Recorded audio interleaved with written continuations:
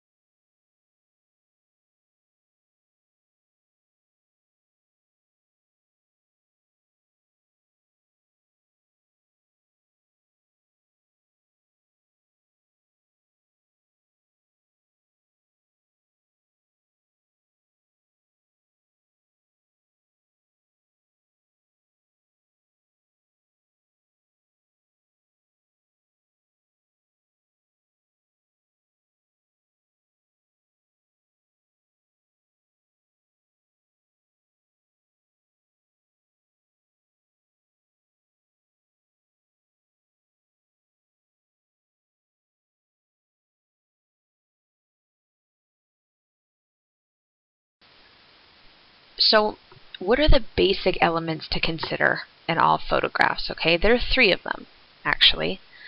The first one is the amount of light that's in the picture. So if we look at that group of happy graduates there on the left, we'd say there's a lot of light, right? Or there's enough light that looks like it's properly exposed, which we're going to talk about in the next few slides.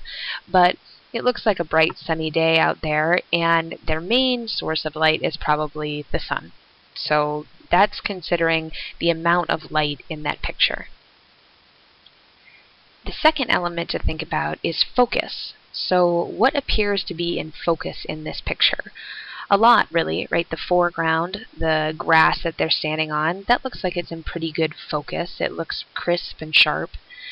Their gowns definitely look in focus. Their faces also. Now, if you see those trees in the background that are just peeking up over the hill that they're standing on, those don't look like they're in very good focus, right? They look out of focus or blurry. So there's a little bit in this photograph that's out of focus, but most of it is in focus. Okay, and the third element of this photograph that we can consider is motion, right? Now, if they were just standing there smiling for the camera, there wouldn't be a whole lot of motion to consider. But in actuality, what are they doing? They're throwing their caps in the air, right? Because they just graduated. They're very happy about that. The girl on the left looks like she's about to jump up to try to catch one of the hats, or maybe she just released it. So the motion in this picture has been frozen. And you can tell that some things maybe look a little blurry because they're actually in motion and the camera didn't freeze them completely. But there's definitely motion going on in this photograph. So those are the three basic elements that you consider in every photograph that you take, not just crime scene photographs. Okay, so the first thing we talked about was how much light was in that photograph on the left, the photograph of the graduating students throwing their hats in the air, right? So in photographic terms, we can describe the light in an image in three ways. This image we would consider to be properly exposed. And the reason for that is that everything looks the way that it looks to the human eye. Okay? In a proper exposure, the photograph looks just like the eye sees it.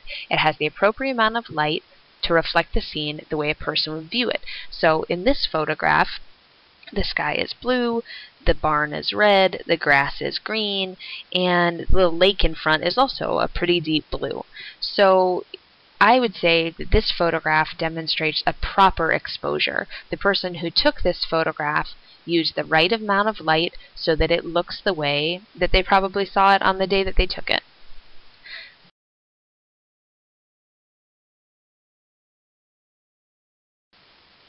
Now, how about this image? It's dark, right? It's actually quite underexposed. Okay, that's the term that photographers use when an image is described and the image appears too dark. Okay, the camera's exposure controls, that we're going to talk about in a little bit, were not set appropriately and not enough light reached the film or the camera sensor. So this image, as you can tell, is much darker than the first image, and it's considered underexposed.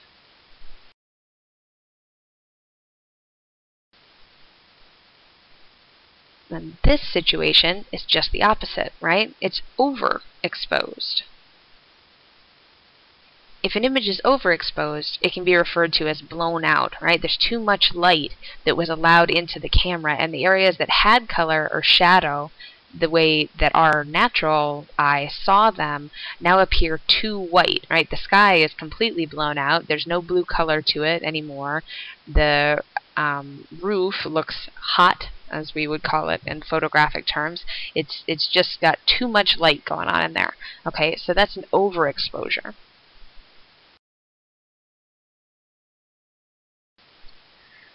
So, obviously, in crime scene photography, you want your images to be properly exposed most of the time. So, how do we control the amount of light that enters the camera? And that is where exposure controls come in. Guys, if I can impart anything to you, it's understanding that exposure controls are going to help you become a better photographer. Understanding exposure controls are the basis of all photography, whether it's crime scene or artistic, okay? So these exposure controls that we're going to talk about throughout the next 3 weeks or so are really, really important concepts to understand. So, there are 3 different controls on your camera that can control how much light ends up in your photograph. Okay, there are apertures, which are also sometimes referred to as f-stops. There's the shutter speed that you select for your photograph. And there's the ISO setting. Now, obviously, the pictures that you take are going to be in different lighting conditions, right? If you take it outside on a bright sunny day, there's going to be sunlight out, maybe not a whole lot of clouds, and you took it at noon, there's going to be a lot of sunlight. Well, that's going to be quite different than if you take it in a dark parking lot at midnight with only one lamppost far off in the distance, right? So ambient light, the light that is in your scene, is also an important factor to take into consideration. But that's not something you can control, right? I mean, you are where you are. Your crime scene happens where it happens. So these 3 are the controls that you can actually manipulate to change the amount of light that's coming into your photograph. So for this week, we're going to talk about apertures, or f-stops. That's our first exposure control.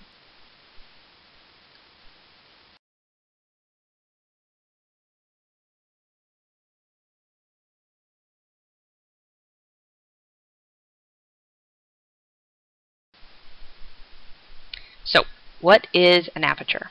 Well, an aperture is the variable size of the lens opening created by the diameter of the diaphragm.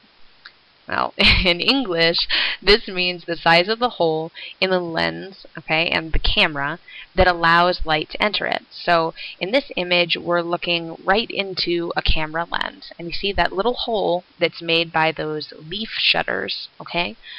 That hole is the aperture. That's all it is. The aperture is referred to by a number. So when we say apertures, we usually designate them by a number, okay? And this number is known as an f-stop, and it can be written both ways that you see here on the slide. There's a mathematical equation that explains how each number is assigned to each hole size, but for this class, let's just look up the f-stop continuum and see what you notice, okay? Let's look at the one in the top left corner there, f1.8. Now, the hole in that lens is relatively large, right? Definitely, I would call it large compared to, say, an f8 or an f11. See how small the holes are, and all of the apertures that are on the bottom of the screen, okay? So, the large apertures are on the top, and they go from f1.8, 2.8 to 4, f5.6 is sometimes considered a medium size f-stop or aperture. And then the smaller ones are on the bottom. f8, f11, f16, and f22 is a really, really, really small aperture. A really, really, really small f-stop down there in the bottom right-hand corner. So apertures or f-stops, however you want to talk about them, the selection of those control the amount of light entering the camera. So if all other controls are left the same, the ones we haven't talked about yet, and the light in the scene stays the same, using a small aperture, like an f22, will let in less light than using a large aperture, like an f2. And here's another little picture to show you the difference between big apertures and small apertures. Okay? Or large apertures. This is another way that you can think about this concept. Okay? Another way is to imagine the light in your photograph as water. Okay? And the picture the aperture control as a faucet. Okay? If you open the faucet a little bit, only a small amount of water will drip out, right? That's the image on the left, f22. A small little amount of water is coming through. If you open the faucet full blast, a lot of water is going to pour out. That would be the same as using an f2. So many first-time photography students have a tough time remembering that small numbers like 1.4 and 2 and 2.8, okay, those designate a large opening or large aperture. It sometimes seems kind of counterintuitive and students get them reversed a lot, which is understandable. I suggest keeping an f-stop continuum chart nearby so that you can get used to looking at the actual openings near their f-stop numbers. So this one right here is perfect. Cut it out. You can put it on the front of your textbook. You can put it on your laptop. You can put it anywhere you like. But just get used to looking at this image and remembering that the ones on the left, large apertures, okay, like f2.8 and f4, are bigger than the small apertures. f16, f22, things like that. For right now, that little depth of field indicator down at the bottom, don't worry about that. We're going to be talking about that in the next couple slides. So that is something that I recommend looking at and getting familiar with. But if that doesn't work, this is a funny little slide that I added into my in-person class when I taught photography back in the day. And it's weird and it's kind of bizarre, but it might help stick in your brain, and that is the hope. So let's see if it works for you guys. Okay, so an f22 is a small aperture, right? We just saw that on the f-stop continuum. But one way to remember that is a 22 caliber round or bullet is really small, right? That's a small little bullet compared to, say, a 45. So you can remember 22 is small because 22 caliber bullets are very small. Okay, in crime scene, that's a pretty common image. F2, on the other hand, is big, right? So for this one, it made me think of Tupac. Now, if you guys aren't huge West Coast rap fans, that's fine. A lot of people still know who he is. And he was a big, larger-than-life rapper, right? Everybody knew his name. So those are the two images that stick in my mind when I have to remember what a small aperture is and what a big aperture is. So take it for what you will. Hopefully it's a bizarre enough example that it sticks in your brain. That's the hope. Okay, so we now know that changing the f-stop or changing the aperture in your camera changes the amount of light coming into it, right? We know that the f-stops on the left side of the continuum, like f1.4 and f2, are big apertures, okay? Big holes in the camera and the lens, so they let in more light. And the apertures on the right side of the continuum, like f22 and f16, are small holes, so they let in a small amount of light. But if you change from an f4 to an f5.6 or from an f8 to a 5.6, what actually happens to the amount of light? How much do we change it by? Okay, let's look at the continuum again. without worrying about the mathematical formula that explains why. That's in your textbook, and if you're a math whiz and this is going to help you understand it, I suggest reading through those textbook pages. But all I really want you to understand from this example is that stepping one way or the other on the continuum changes the light by one stop. Okay, that's a photographer term, and we're going to talk about what that means. So if you move one stop to a smaller aperture, let's say we started at an f8 and we move to an f11, that's one stop on the continuum, right? That's one stop, so you're cutting the light in half in your image, okay? So if you went to an f8 to an f11, you cut the light in half. If you went to from an f8 to an f16, you've cut the light in half by moving to f11, and then another half by moving to f16, so that's a quarter of the light. Alright? Now let's say you go the other way. If you move one stop to a larger aperture, moving to the left, you've doubled the light in your image. So if you moved from an f5.6 to an f4, you've doubled the light. If you move from an f5.6 to an f4 and then to an f2.8, you've actually quadrupled the light, okay? It's 4 times as bright as it was in the original image. So this is kind of a tough concept to wrap your brain around. It's probably the most complex concept we're going to talk about in class this term. So let's look at an actual picture example of what I'm talking about. Here we go. So let's say you, the photographer, decide to take a picture. You want to take a picture of a cute little puppy dog, and you decide to use a f5.6. Okay, so looking at this image, it's actually proper exposure. But let's say we decided, there's not enough light in this image. I want to add more light to it. It's not bright enough for me. So you, as the photographer, change to an f4. Now we've moved to the left on the continuum, right? And so we've made a bigger hole in our lens, a bigger aperture. So what happens to the image? It's brighter. And how much brighter is it? Well, we changed from an f5.6 to an f4. That's one stop, plus one stop, right? So it doubled the light in the image. Now let's go back. Okay, you start again at a f5.6, and let's say this time you decide there's too much light in this original image. I want it to be a little bit darker. As a matter of fact, I want there to be half the amount of light in this image. So you change one stop to the right. We've now changed from an f5.6 to an f8, which is one stop on the continuum, one stop less bright, and look what happens to the image. It's got half the amount of light in it. So changing to an f8 from an f5.6 cuts the light in the image in half by one stop.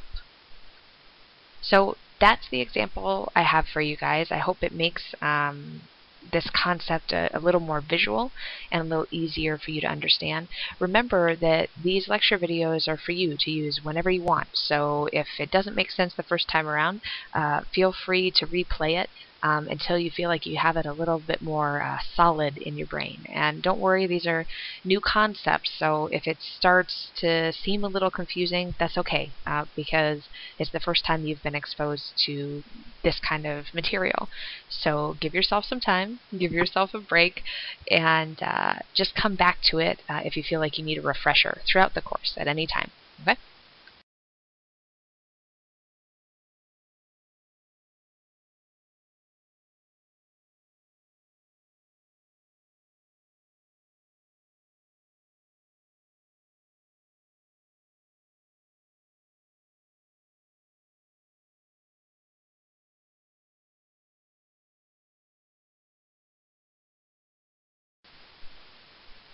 Okay, so there's a flip side to this. While f-stop selection and the resulting aperture that we just talked about have an effect on the light that's coming into your camera, it turns out that there is another characteristic of your photographs that is also affected by this particular exposure control. So you remember the three basic elements of all photographs, right? The amount of light in the picture, the amount of the picture that appears to be in focus, and motion, right?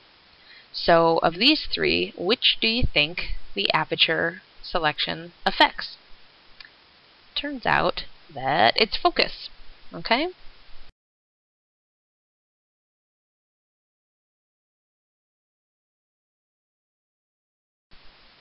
Aperture selection or f-stop selection has an effect on the focus in your image, and photographers describe this as the depth of field.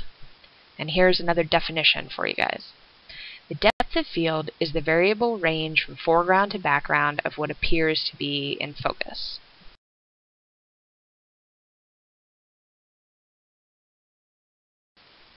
So let's look at some examples.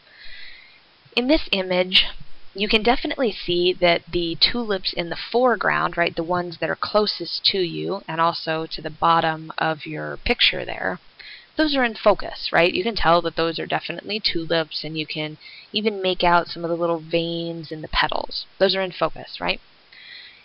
Now, as we work our way into the image, the center of the image and the background of the image, that's very fuzzy. It's out of focus. So if you're looking at how much of this image is actually in focus, it's not much. It's just those tulips in the foreground, right? The foreground is pretty much the only thing that's in focus. So this image would be considered to have a narrow depth of field. It's not talking about millimeters or feet or miles or anything like that. It's talking about the image as a whole object, okay? So in this image, only a very small portion of it, the foreground, is in focus. So we would consider this to have a narrow depth of field. Okay, how about this one? Now we're kind of focusing in on a smaller item, right? Just a little basket, not a whole big field like we saw in the last one, just a little basket full of peppers and onions and things like that. But everything appears to be in focus, right? The wicker basket in the bottom left-hand corner, the potatoes, the peppers, the onions, even the boards all the way in the background, they're all basically in the same focus. You can even make out some of the grain in the wood panels back there, right? So because basically everything in this image is in focus, we would consider this to have a wide depth of field. Okay?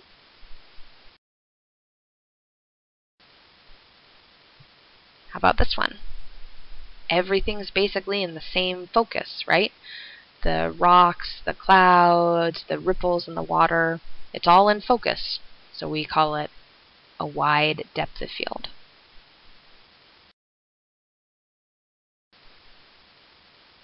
For this one, we basically have the same situation, right? From foreground to the center of the image all the way to the background, pretty much everything is still in focus. Maybe you start to lose a little bit back in the mountains there, but that's not necessarily an element of focus. That could just be the haze or the fog that's settling in back there. In this image, a majority of everything's in focus, so we call it a wide depth of field. How about this one? Pretty obvious, right? There's only one tiny little part of that flower stamen there that's in focus. So this has a narrow depth of field, which is also sometimes referred to as poor or shallow. But for this class, we'll talk about depth of field as either being wide or narrow, just so it's a little less confusing.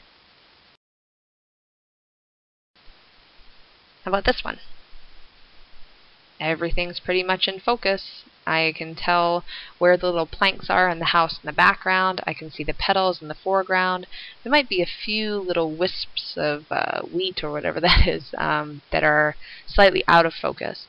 But that actually could be motion blur, which we're going to talk about in another lecture. But a majority of the items in this photograph are in focus, so we're going to call this wide depth of field.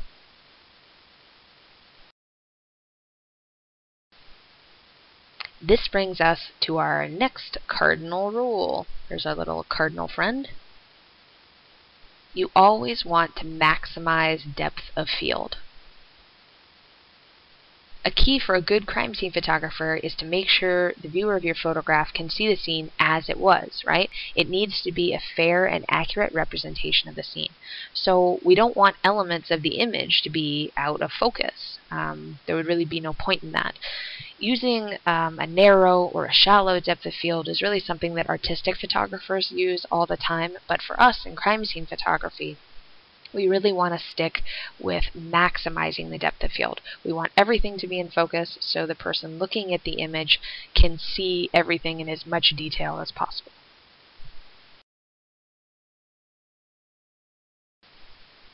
So I know what you're thinking. You're saying, okay, Rachel, well, you want me to maximize the depth of field, but how do I do that? Well, you need to choose the correct aperture.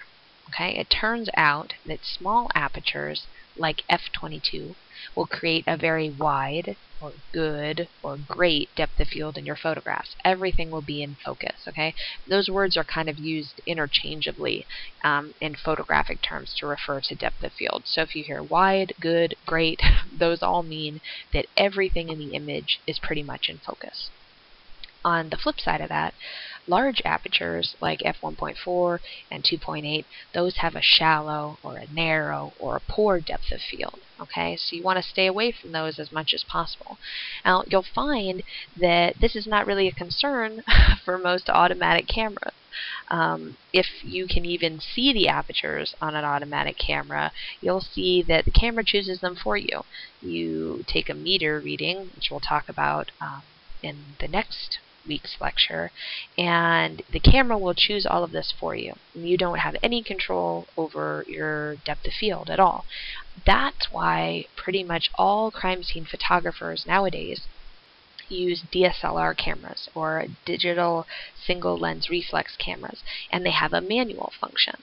And the cameras that should be coming out of the bookstore now also have that option. So if not, please email your instructor so they can talk to you about what your camera is actually capable of. But the exposure controls that we're going to be talking about over the next few weeks, these are why you really need a camera with a manual or a program setting so that you can play around with these exposure controls to see how they actually affect your image. Okay? So a good rule of thumb is to take crime scene photographs at an f8. That's pretty much a medium-size aperture or f-stop, but it's actually considered pretty small. And it gives a relatively good depth of field. Okay, it gives you a wide depth of field. So here are your takeaway points for this lecture. Okay, exposure controls determine how much light enters your camera. And aperture selection affects the amount of light, because aperture selection is one of those exposure controls, but it also affects depth of field. Small apertures like f/22 will give you a wide or a good or a great depth of field, and large apertures like f1.4 and f2 are going to give you a shallow, narrow, poor depth of field. Okay, so those are your takeaway points for your video lecture for week 2. See you guys in the classroom.